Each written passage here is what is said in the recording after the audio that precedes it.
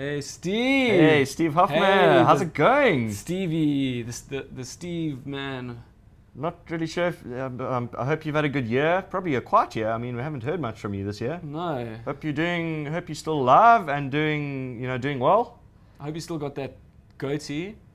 Well, it's not really a goatee, is it? It's more like it's just on his chin. It's just holding on there, just right on the bottom. It looks like a hamster that's just holding onto his chin. Like afraid to fall into the bowl of Fruit Loops beneath him. Like just clinging on for dear life, the little milk frightened hamster. Yeah, so Steve, maybe for Christmas this year, I hope you get a razor to shave off that disgusting chin beard of yours. I can say it disgusting, we're friends, right? But you may shave away that chin beard, but you'll never shave away the shame of having that chin beard.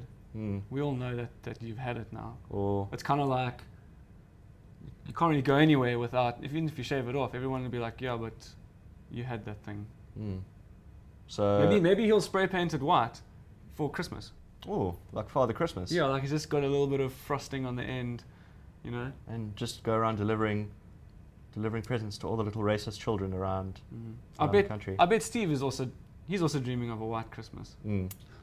But in a different way. So have a good one, Steve.